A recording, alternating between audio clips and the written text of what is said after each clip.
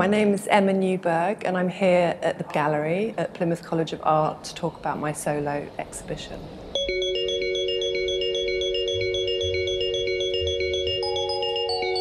All my drawings start with a screen printed grid. At the beginning of every year I print hundreds and hundreds.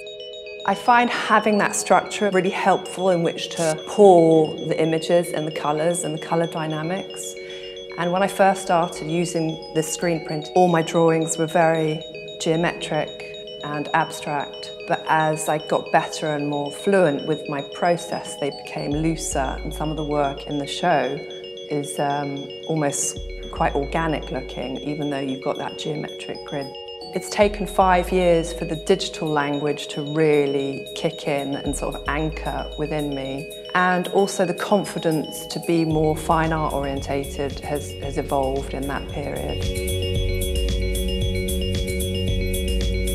What I loved about preparing for this show was the white cube aspect and putting something that might have connotations of sort of classical domesticity or femininity within a quite harsh cuboid space, and yet to recognise all the equal value in the process.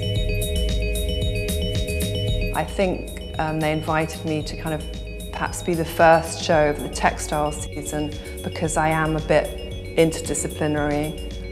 There are lots of different media that I use, and so for the students here, especially like the textile and fashion students here, they can see the language being placed in exciting and quite unusual ways. So much of art school is trying to get you up and awake and doing visual research and finding out about the outside world. But actually, once you've graduated and you want to create something really unique to you that's not too generic if you want to stand out from the crowd, then actually just quiet time and that idea of your dream and this idea of essence, the essence of you and what's so unique about you, all those convergences to create something unique.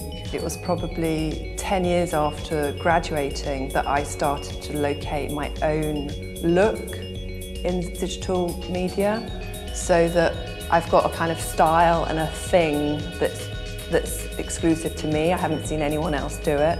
So it's just been a slow process of experimentation and dedication. Aim for the best, that's what I tell my students. Imagine the top distilled version of what you do and only make that.